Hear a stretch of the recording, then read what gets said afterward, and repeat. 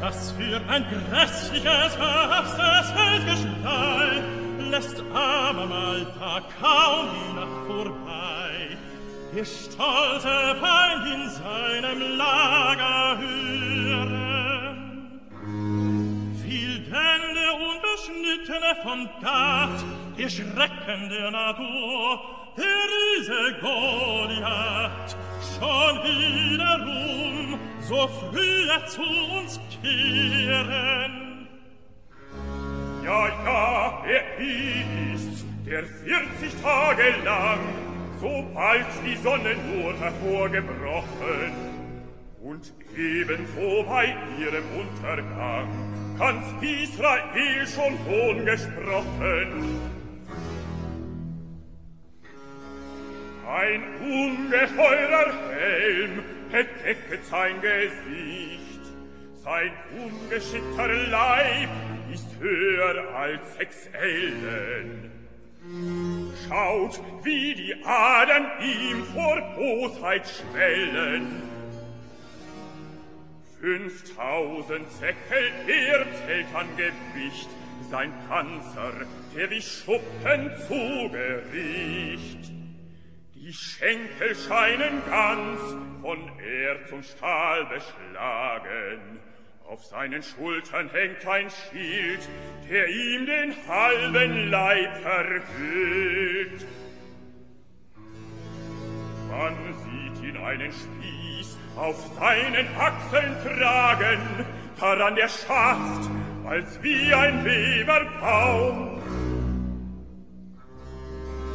Vor seinen hochmutsvollen Schritten, vor seinen zentnerschweren Tritten, erbebt der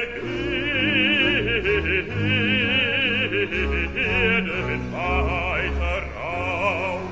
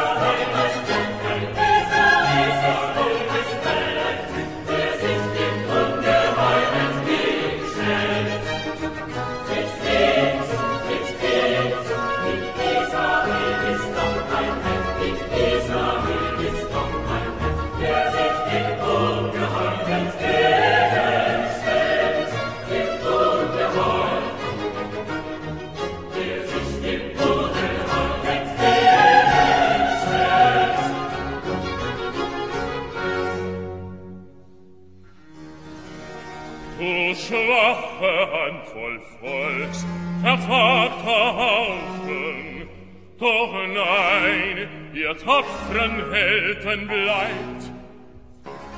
Wollt ihr schon wieder in eure Löcher laufen? Steht, steht! Was ist, das euch so schnell vertreibt? Jag ich mit einem Wort und einem Blicke ganz Israel, ein ganzes Heer zurücke. Ja, ja, vor meiner Macht kann nichts bestehen.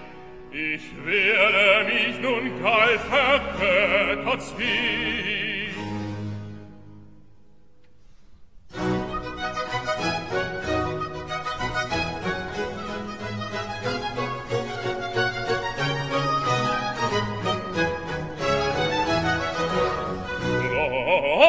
Die Philister, die Philister frohlocken und Goliaths Stärke.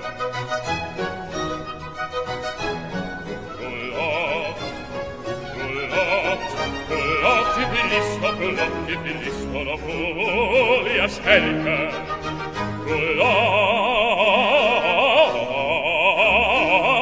Die Philister und Goliaths Stärke.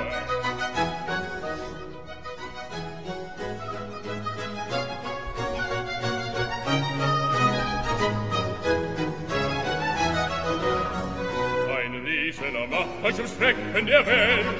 Es räumen die flüchtigen Feinde das Feld, noch wie sie ihn fühlen, noch wie sie ihn fühlen. Bloß wenn sie ihn sehen, ist dieses wohl jemals ein Menschen geschehen. Sind dies nicht vergötterungswürdige Werke, sind dies nicht vergötterungswürdige Werke.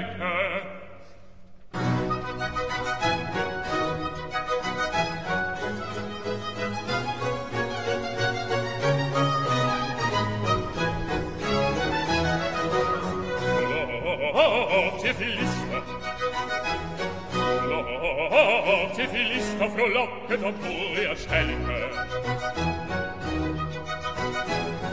Frohlockt,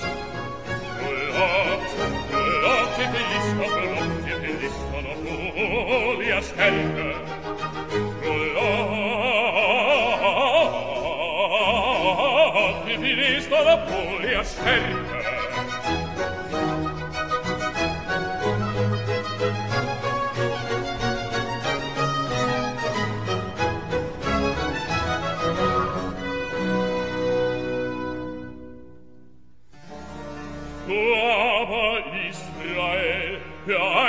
Vorschlag an, ihr kommet, ist's nicht wahr, hier mit uns zu streiten. Jedoch was nützt das Blut von so viel tausend Leuten? Ist jemand unter euch, der mich verstehen kann, der nahe sich allein wie ich heran? Hat ihr das Glück, mich zu besiegen, so bleiben wir euch untertan. Muss aber jener unterliegen, so sollt ihr euch vor uns als unsere Knechte schmiegen. Ich hab euch dies 20-mal gesagt, sucht endlich einen aus, der's mit mir wagt.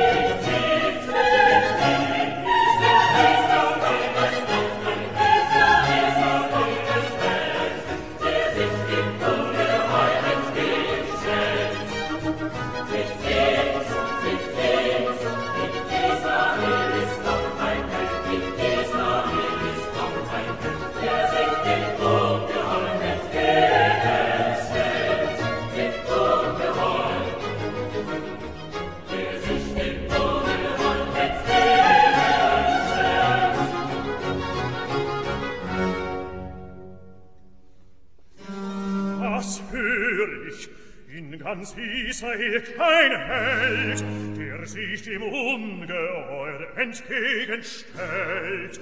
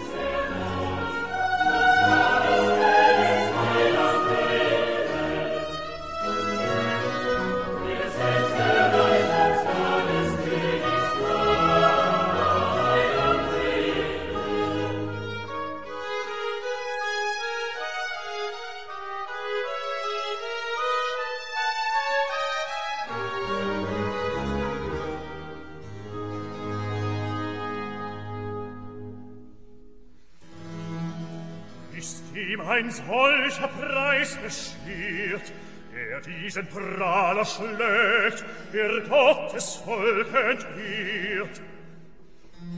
Soll seines Vaters Haus frei von Beschwerden, er selbst sehr reich und gar des Königs Eidam werden.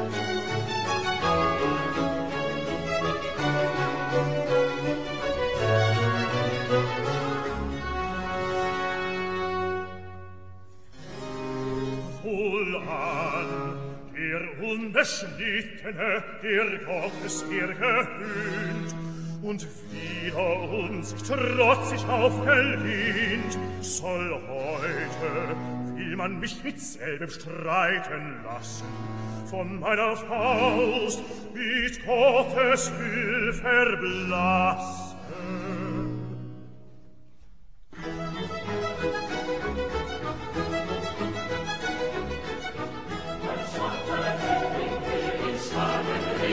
Ja, ich will ihn töten, ja, ich will ihn töten, ja. Ich starken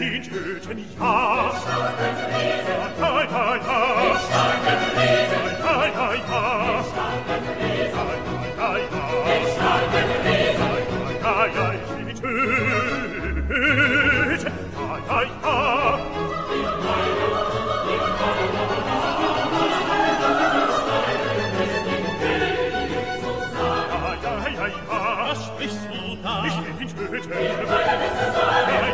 Ja, ja, ich will ihn töten.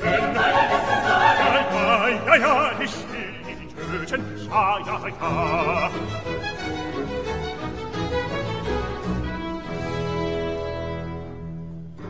Vermessener, was sprichst du da? Was hast du hier für Wegner vorgenommen? Du lässest ohne Schutz die ganze Herde stehen, nur der Schlacht für witzig zuzusehen.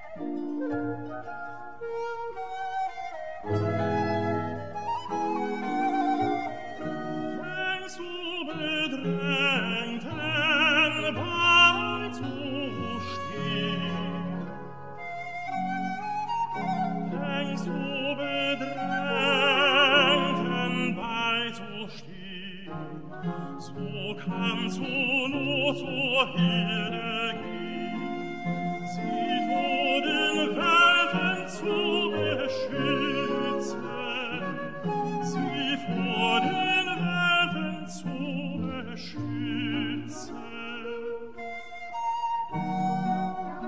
Denn so bedrängten bald durchstehen, so kann zur Not zur Herde gehen, sie vor den Wölfen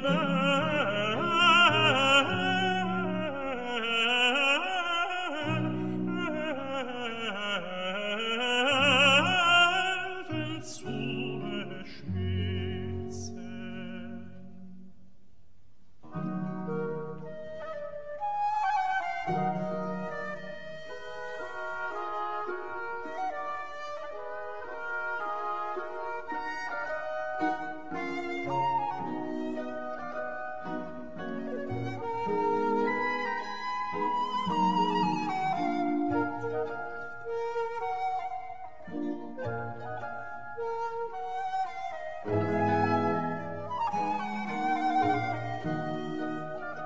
Ein Schäferstock kann wenig nützen, kann wenig nützen.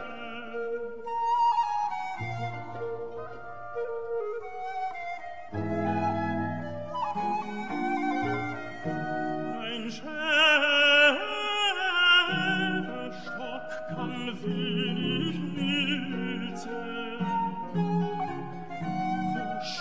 Geschliffene Schwerter, wo scharf geschliffene Schwerter blitzen, wo scharf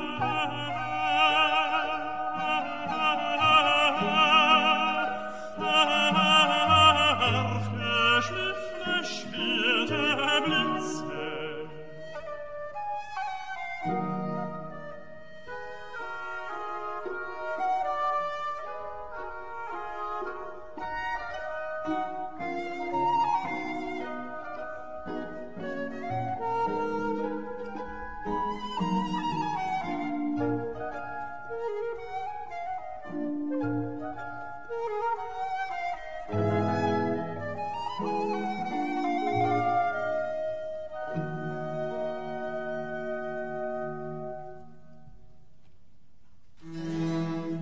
Was hab ich dir getan, was mich herabgekommen? Ich kenne deine Frechheit wohl. Ich tue mehr nicht, als ich soll. Musst ich nicht auf Befehl des Vaters zu euch reisen, euch zu versehen mit etwas frischen Speisen, die ich bereits dem Hüter zugestellt? Wo ist der edle Mann? Wo ist der tapfere Held, der den Philister denkt zu schlagen? Ich, großer König, will es wagen. Du, zu dem Kampf mit Goliath bereit. Ob sich hier gleich nur ein schwacher Jüngling zeigt, so lasst euch deshalb doch den Mut noch nicht entfallen. Ich fühle zu dem Kampf mein Herz aus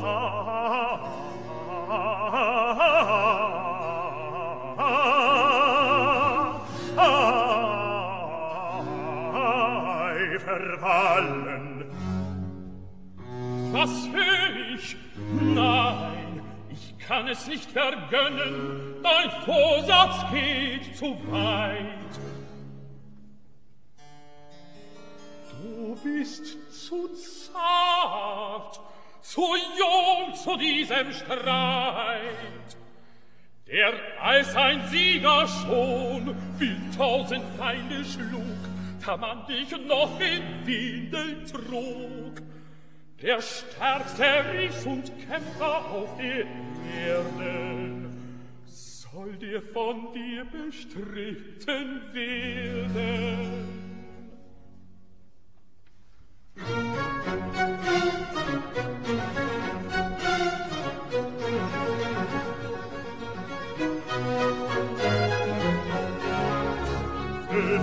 zu schlagen, Löwen zu schlagen, Bären zu jagen.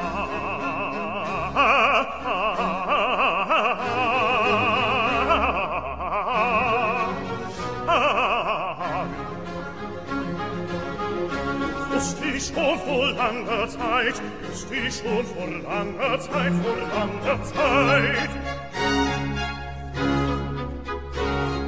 Löwen zu schlagen, Bären zu jagen, ist die schon vor langer Zeit, vor langer Zeit. Löwen zu schlagen, Bären zu jagen.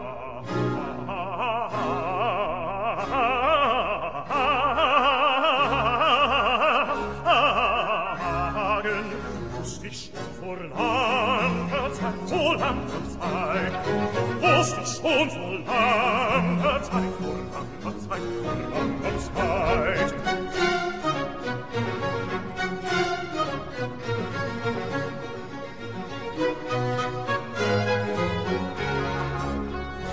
Warum sollte ich denn den Streit, warum sollte ich denn den Streit nicht mit einem Menschen wagen? Warum sollte ich's denn nicht wagen? Warum sollte ich denn den Streit nicht mit einem Menschen wagen? Warum sollte ich's denn nicht mit einem Menschen wagen?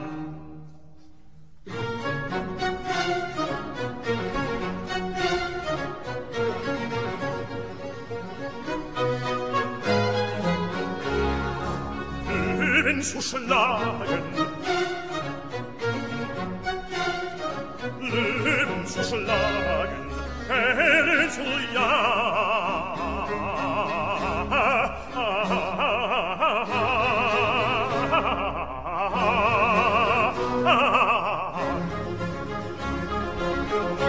Ist die schon vor langer Zeit, ist die schon vor langer Zeit, vor langer Zeit.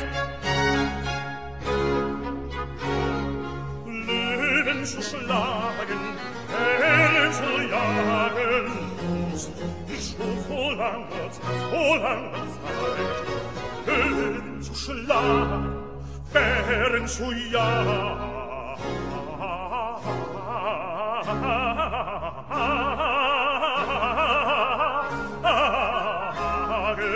Ist die schon vor langer Zeit, vor langer Zeit. Wusst ich schon vor langer Zeit, vor langer Zeit, vor langer Zeit.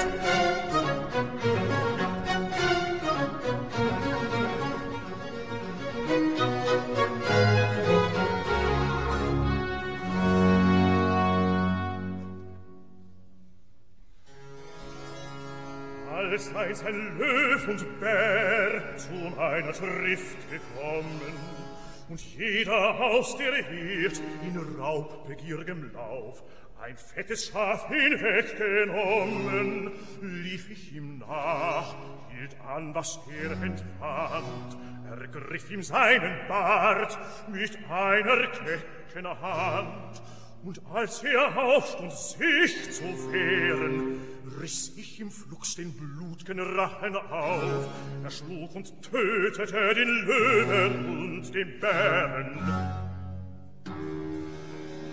So soll es Goliath auch gehen in diesem Streit, der sich selbst Gottes Volk zu schänden nicht gescheut. Durch Gott, der mich beschützt vor diesen wilden Tieren, kann ich als Sieger auch im Zweikampf triumphieren.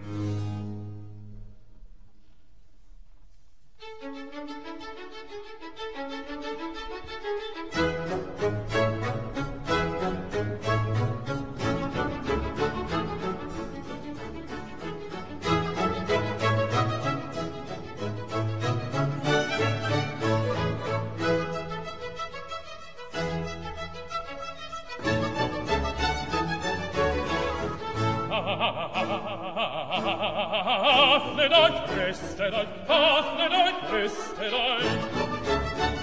Rüstet euch die kühnen Hände,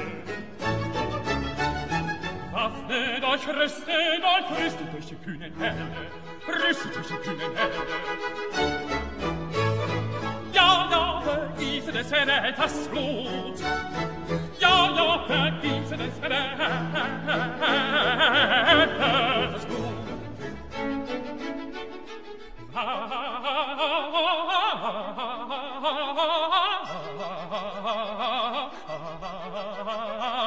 Mit euch kühnen Hände, rüstet durch die kühnen Hände. Na ja, ja, ja, ja, ja, vergieße des Verräters Blut, vergieße des Verräters Blut.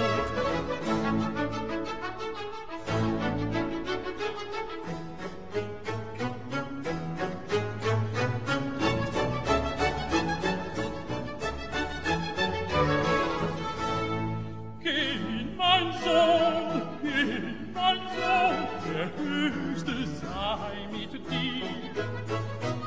Es ist an jetzt kein Zweifel mehr bei mir, dass ich der Sieg auf unsere Seite werde. Denn dies verspricht mir schon ein großer Mut, denn dies verspricht mir schon ein großer Mut.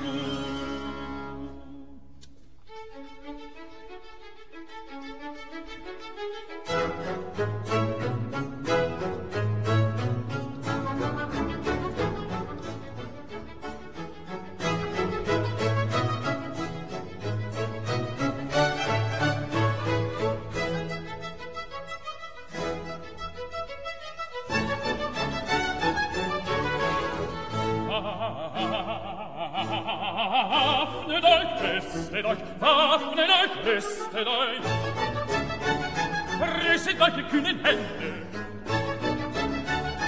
Waffnet euch, rüstet durch die kühnen Hände. Rüstet durch die kühnen Hände.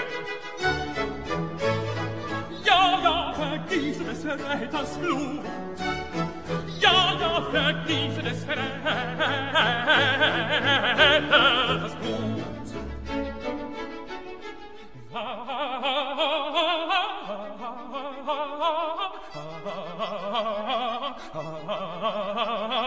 Öffnet euch die kühnen Hände, rüstet euch die kühnen Hände. Ja, ja, ja, ja, ja, ja, vergieße des Verräters Blut, vergieße des Verräters Blut.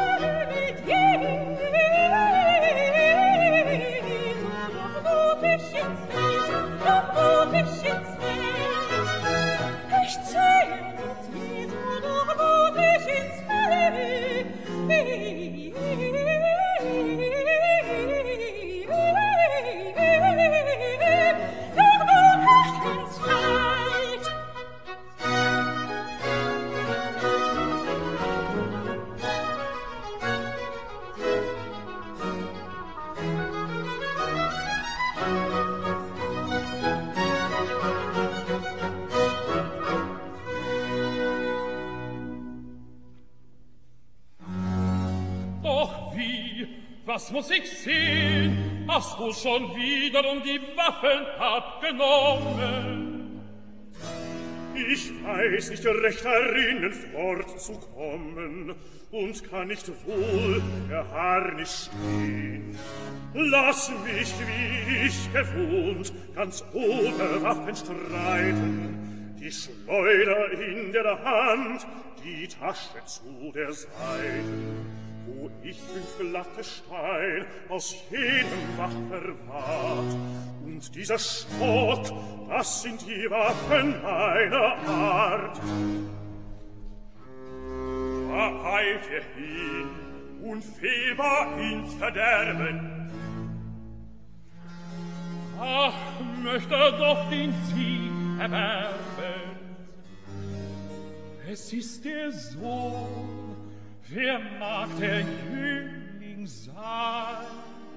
So fahr als deine Seele im Leben, weiß ich von ihm dir nicht Bescheid zu geben.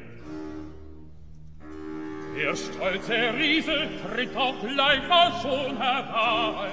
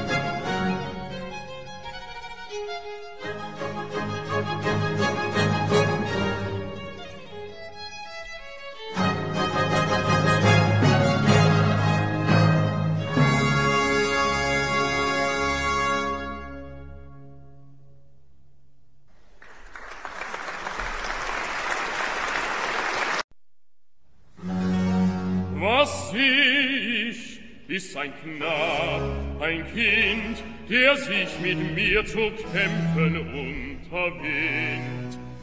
Zu desto größerem Schimpf wirst du erliegen, wenn Knabenfäuste dich besiegen.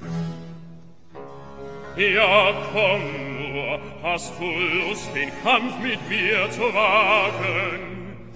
Bring ich dich um, so hast du wenigstens den Ruhm, dass dich ein tapferer Arm erschlagen.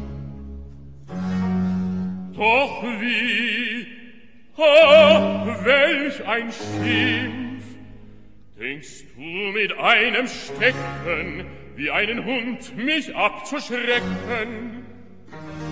Wo ist dein Harnisch, wo dein Schild, mit dem du dich vor mir beschützen willst? Den Vögeln in der Luft, den Tieren auf der Erden, soll heute noch dein Fleisch von mir zum Raube werden. Ich schwör ich dir bei meinen Göttern zu.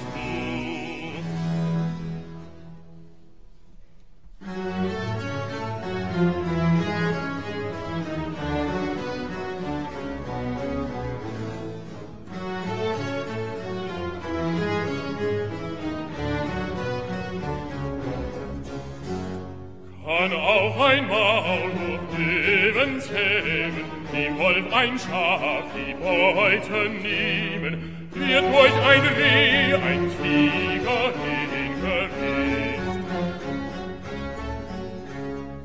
Kann auch ein Maulwurf Löwen zähmen, dem Wolf ein Schaf die Beute nehmen, dem Wolf ein Schaf die Beute nehmen. Wird durch ein Reh ein Tiger hingericht.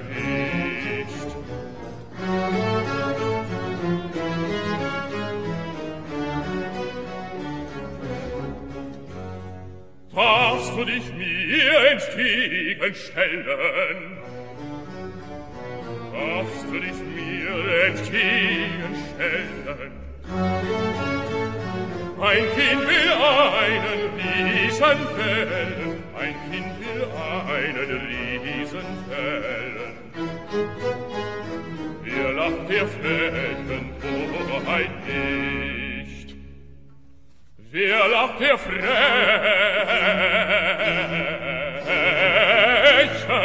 Torheit nicht?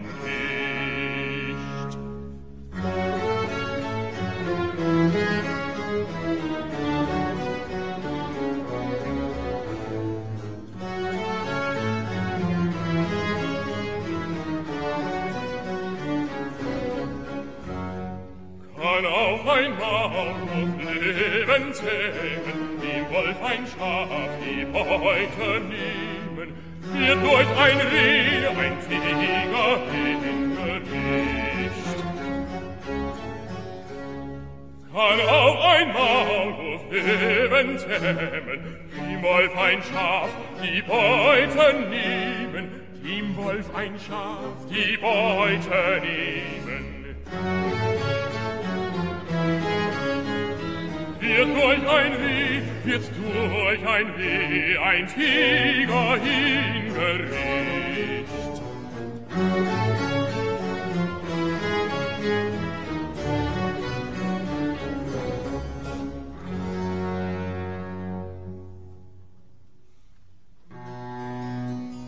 Du kommst mit Schwert, mit Spieß und Schild hierher getreten, ich aber in dem Namen Zebaoth, der ein allmächtiger und großer Gott in dieses Meer, das du beschimpft, pflegt anzubeten. Der Herr wird heute noch dein Leben in meiner Hand mir übergeben. Ich will dein Haupt von deinem Rumpfe trennen. Es soll heut Israel und alle Welt bekennen, dass unser Gott ein Gott dir helfen kann. Gürt ich mir gleich ein Schlachtschwert an. Nicht mein eigen Fleisch soll vorgeworfen werden, den Vögeln in der Luft, den Tieren auf der Erden.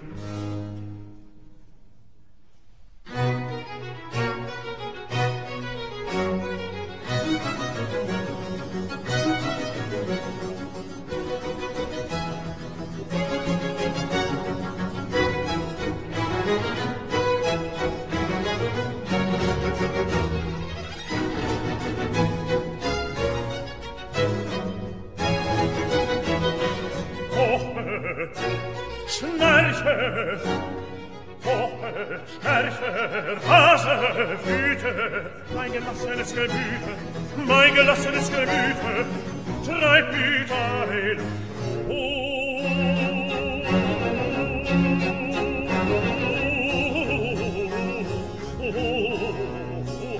Schmerz. Poche, schnarche, rase, wüte, mein gelassenes Gemüte, mein gelassenes Gemüte, treib mit einem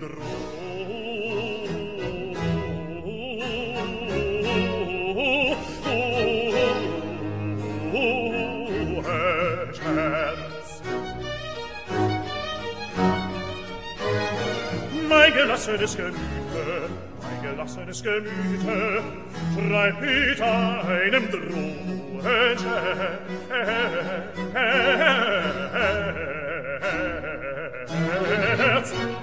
treib mit einem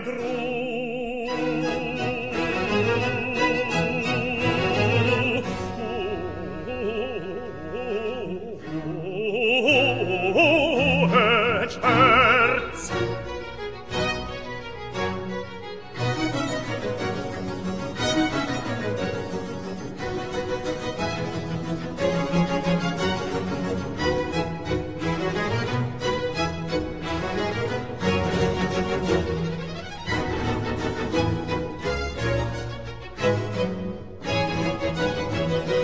Einen Frevel zu bestrafen, einen Frevel zu bestrafen,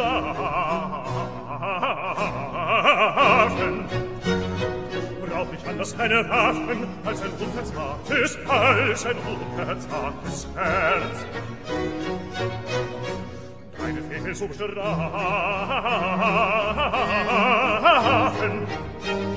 brauch ich anders keine Waffen als ein unverzagtes Herz. Als ein unverzagtes Herz.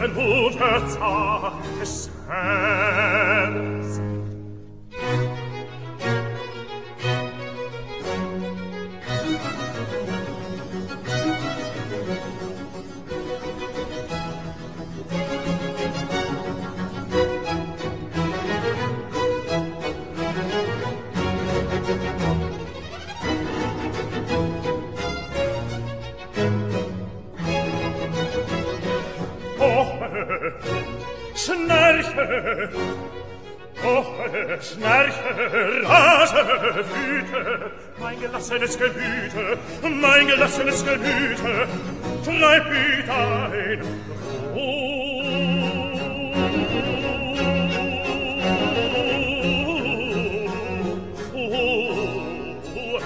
Schmerz.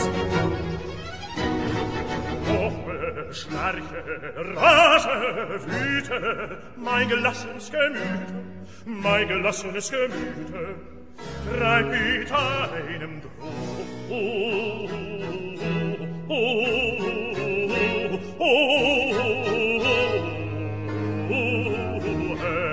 Herz. Mein gelassenes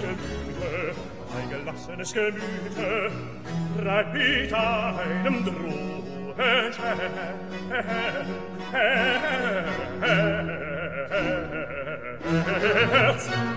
treib mit einem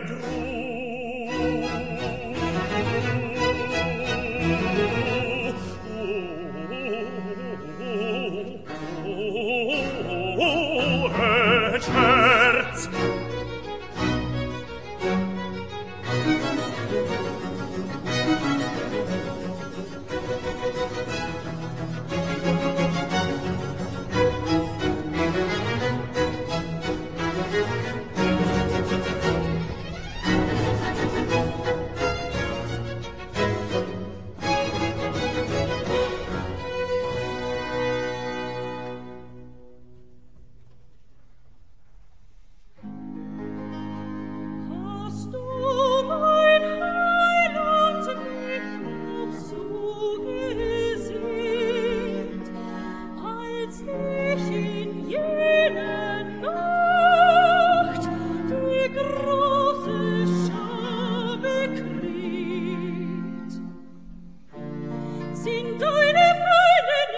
mit Spieß und Stangen, auch dazu mal nach dir bewaffnet ausgegangen, warfst du mit unbewehrter Hand den ganzen Schwarm nicht schimpflich in den Sand. Hatte nicht ein einzig Wort von deiner Macht sie augenblicks zu voll und in die Flucht gebracht. Hast du umgerzelt meine Seele, nicht auch für mich dein Leben hingewahrt?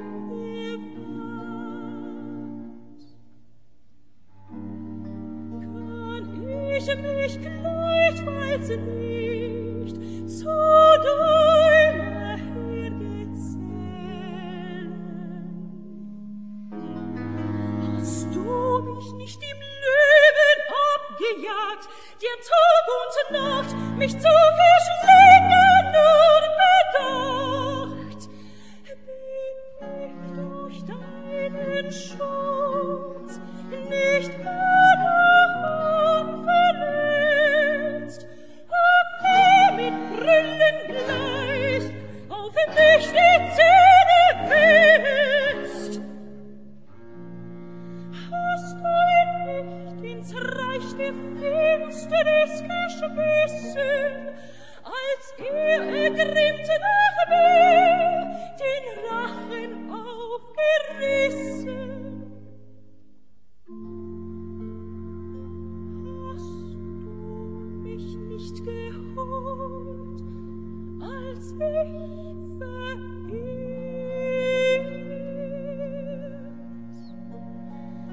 Ja, du bist meine treue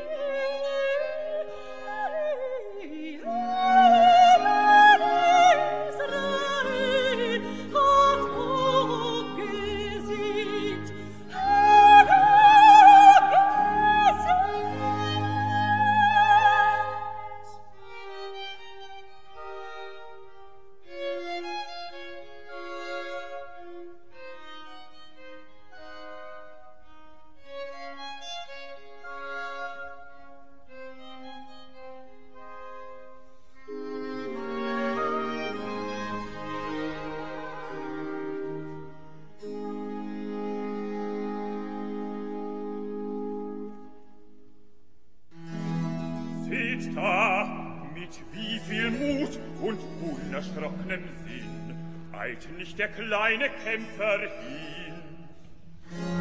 Jetzt schleudert den Stein dem Riesen an die Stirne, das Untier wankt und stürzt auf sein von Blut und Girne besudeltes, entstelltes Angesicht.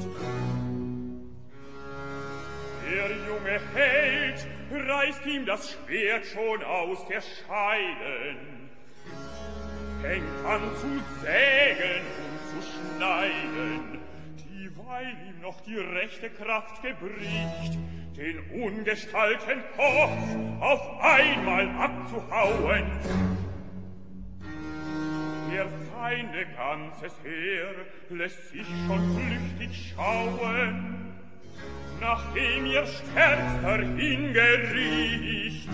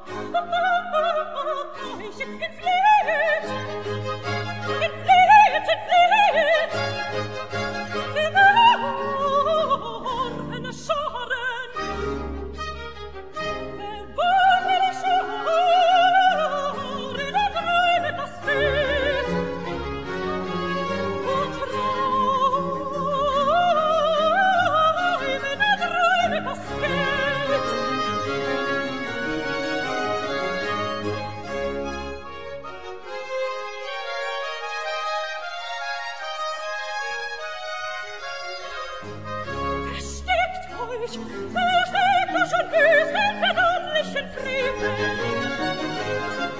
Im ewigen Glut. Und den unlösbaren Schwert.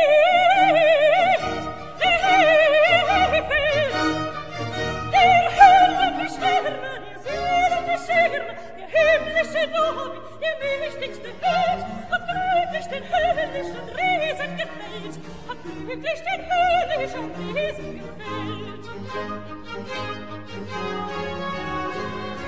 Der himmlische David, der mächtigste Held, hat glücklich den höllischen Riesen gefällt.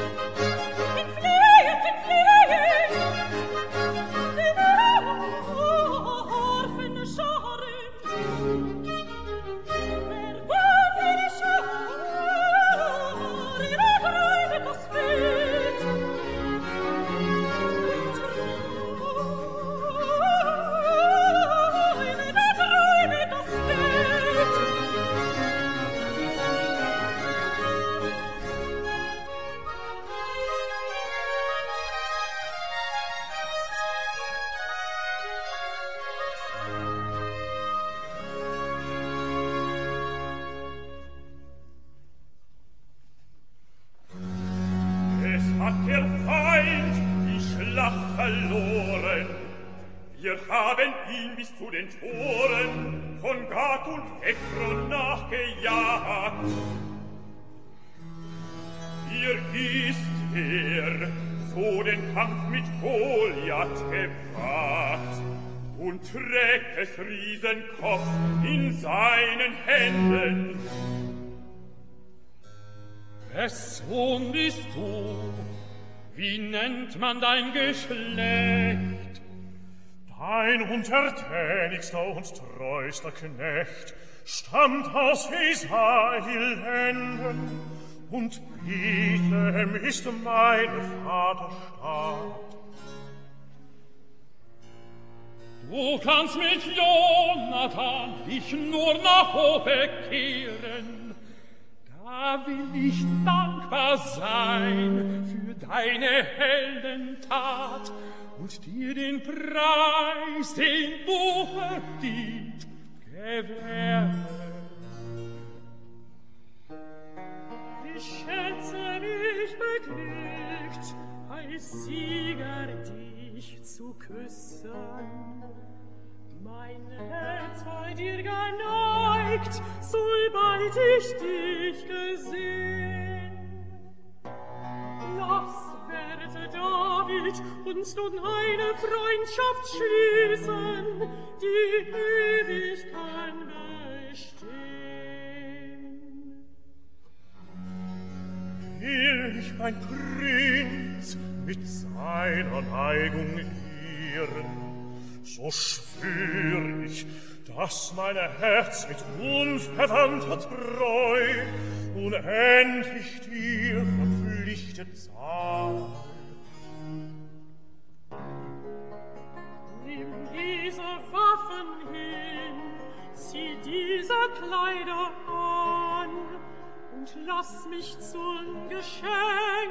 dafür dein Herz bekommen.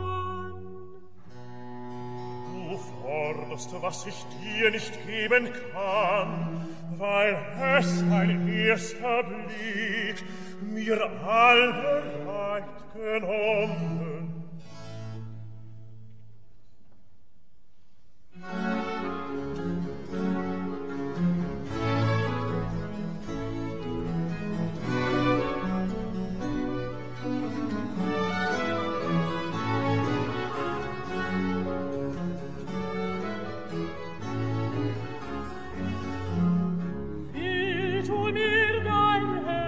Versprechen,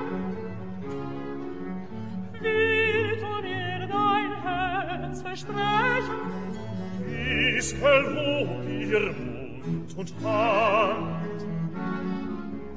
Willst du mir dein Herz versprechen?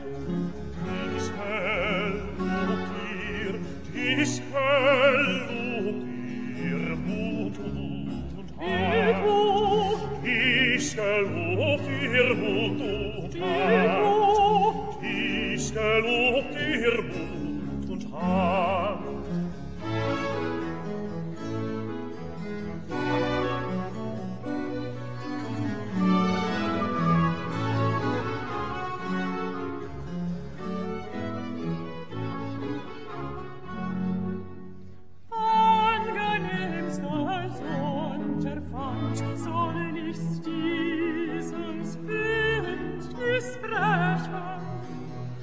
Nichts wird meine Treue schwächen, ewig wird dies Freundschaftsband. Ewig wird dies Freundschaftsband. Ewig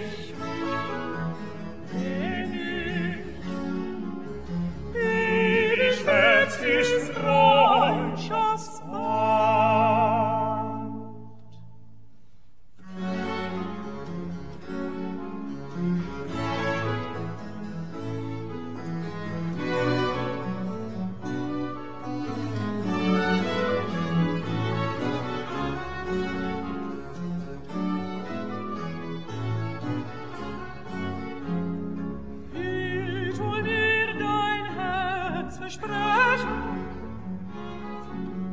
Willst du mir dein Herz versprechen?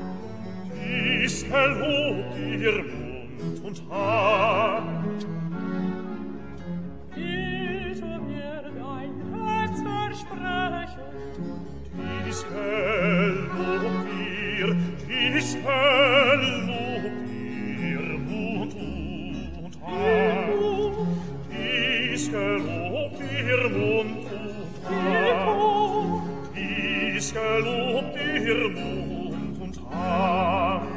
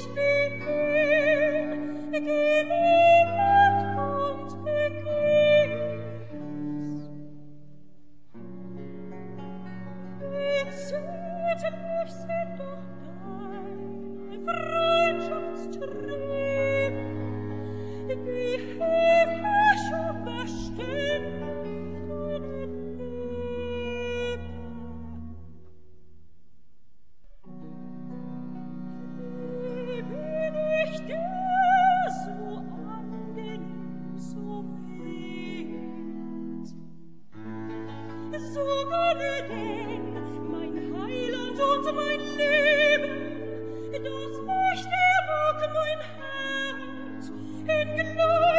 treu ergeben.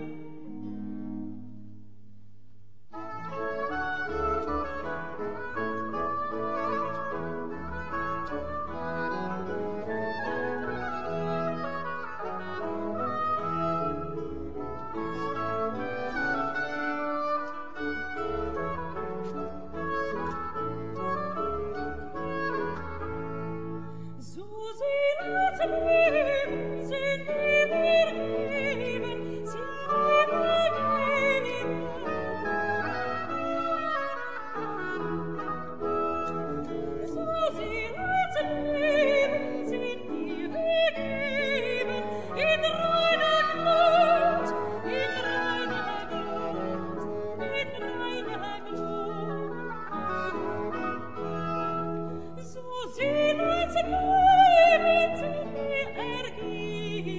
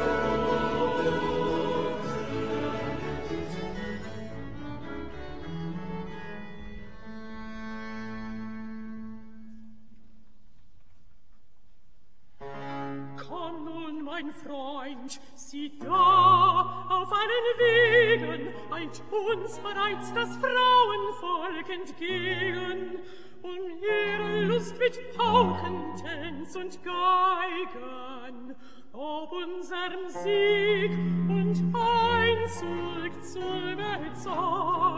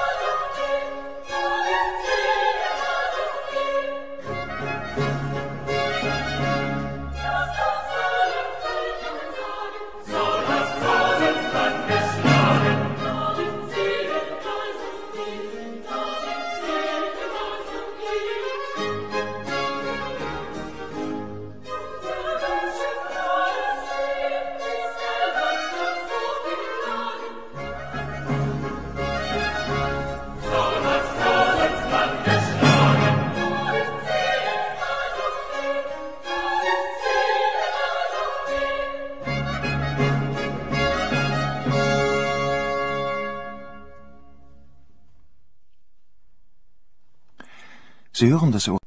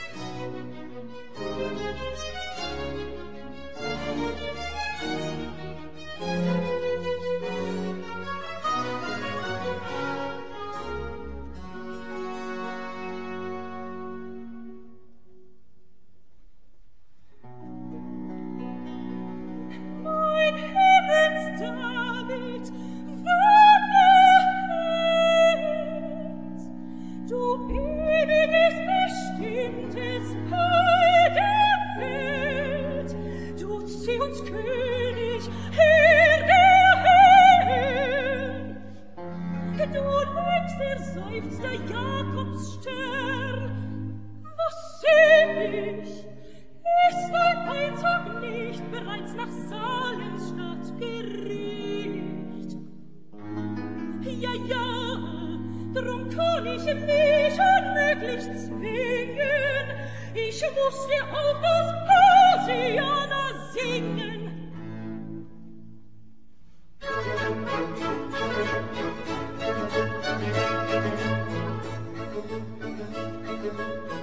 Hosiana, Hosiana.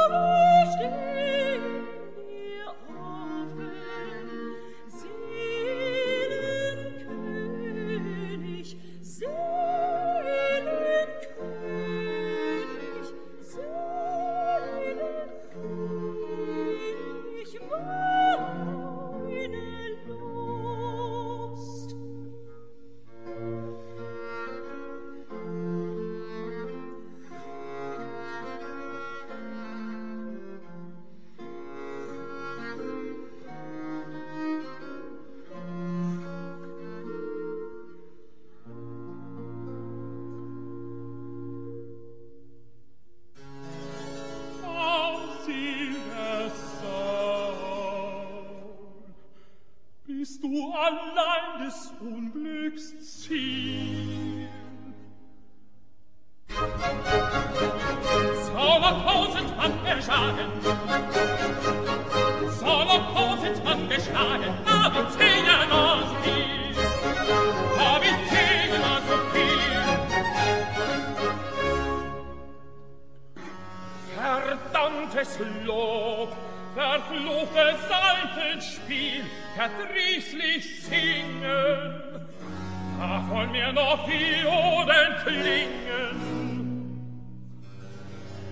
Armseliger König, der ich bin, ach, David wird mich noch von meinem Throne jagen.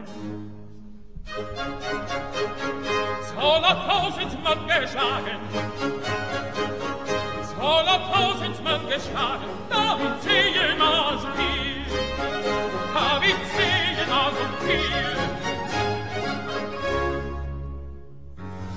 Und Saul soll dieses Schild ertragen und duldet mit gelassenem Sinn, dass dies das Frauenvolk so frei gesungen, als David jüngst den Goliath bezwungen.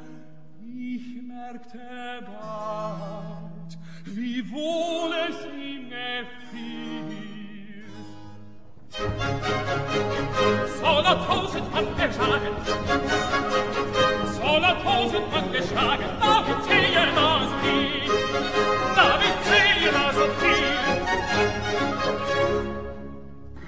Und ich soll dieses Schild ertragen. Nein, nein, nein, heute noch soll des Todes sein.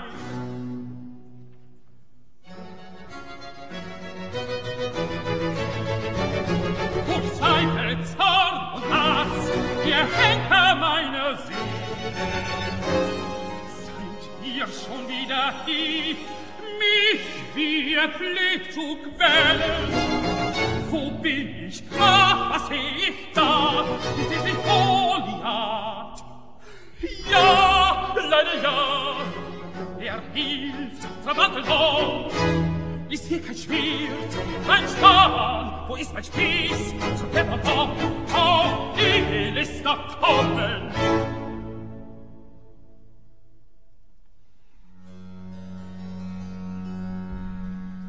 Wir Saul schon abermal durch Schwermut eingenommen. Es half ihm allzeit ja mein Harfenspiel, wann ihm die Traurigkeit befiel. So wird es mir auch diesmal noch gelingen. Wohlan, ich will sogleich dazwischen singen.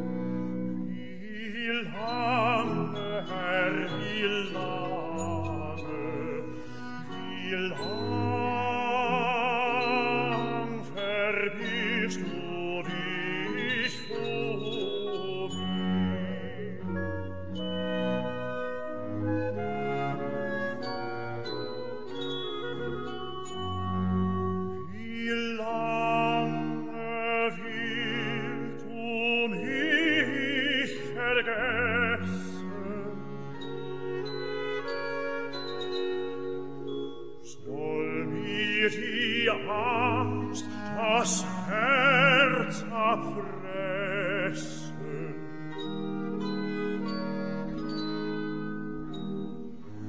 Meine Seele erschrickt vor dir.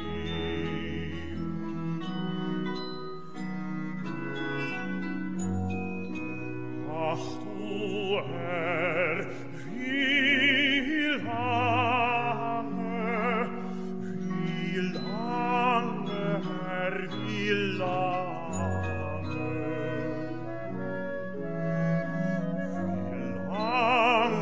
Herr, wie lange.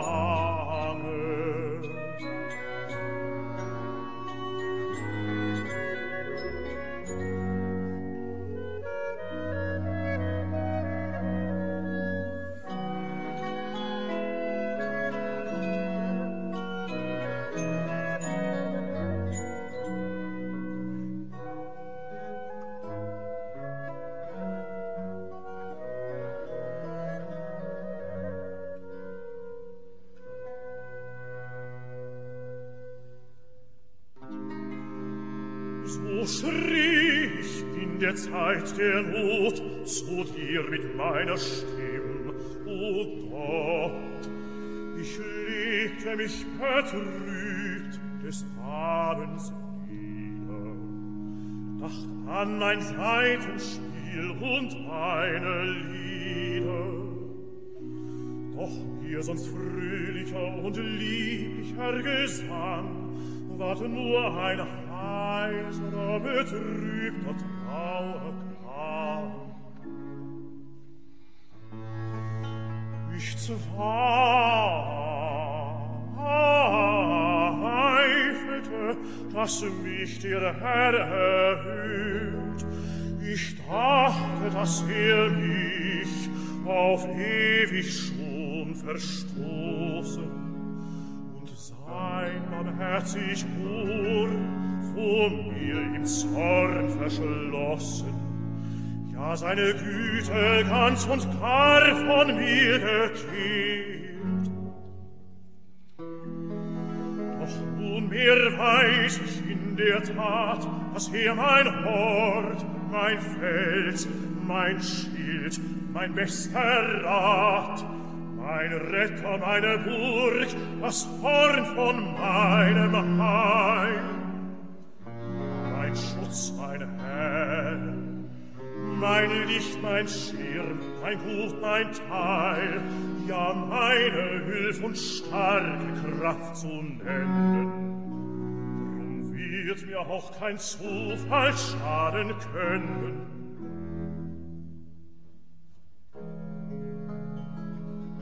Ihr Sorgen weicht, stürmt gleich ein Unglück auf mich zu, so lieg und schlaf ich doch in sicherer Ruhe.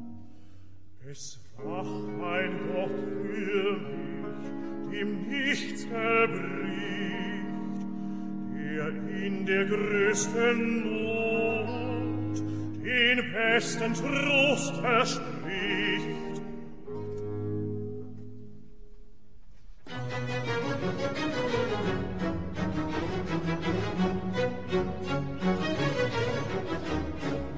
Ich fürchte mich nicht, ich fürchte mich nicht, ich fürchte mich nicht.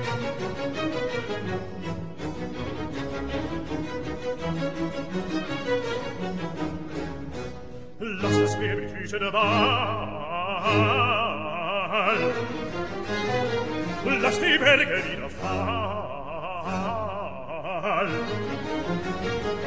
Gott ist meine Zuversicht, Gott ist meine Zuversicht.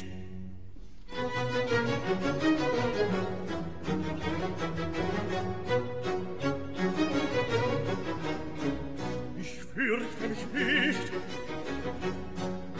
ich fürchte mich nicht, ich fürchte mich nicht.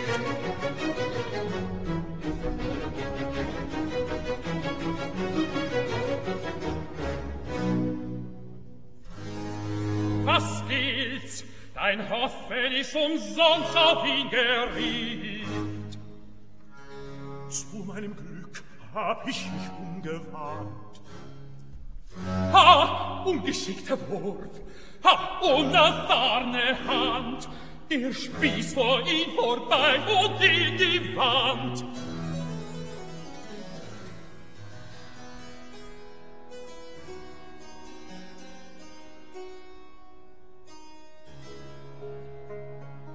Wann ich wie bei Saul geschieht, mein Heiland auch die Schwermut pflegt zu nagen, wann ich der böse Geist anficht und meine Sinne sich mit Furcht und Zweifel schlagen, wann mein Gewissen mich erschreckt und aus dem Schlaf der Sicherheit erweckt,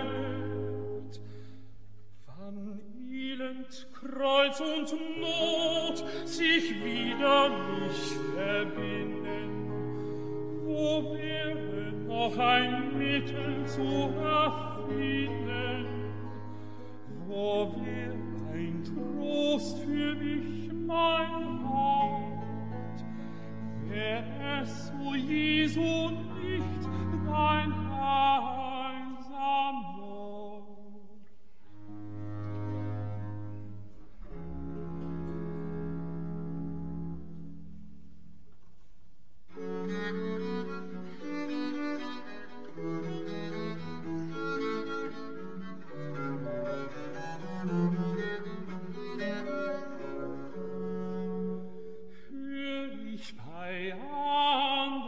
Vollem Singen, die Hafen eines Wortes erliegen, so ficht mich keine Schwermut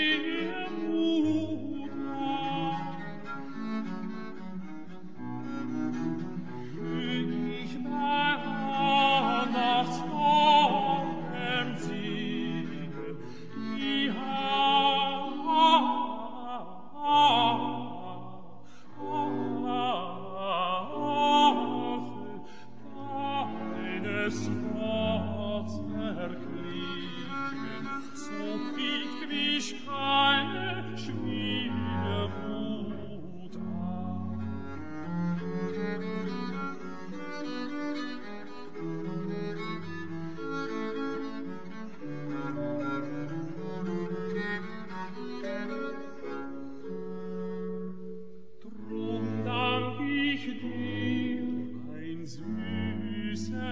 Leben, dass du mir einen Sieg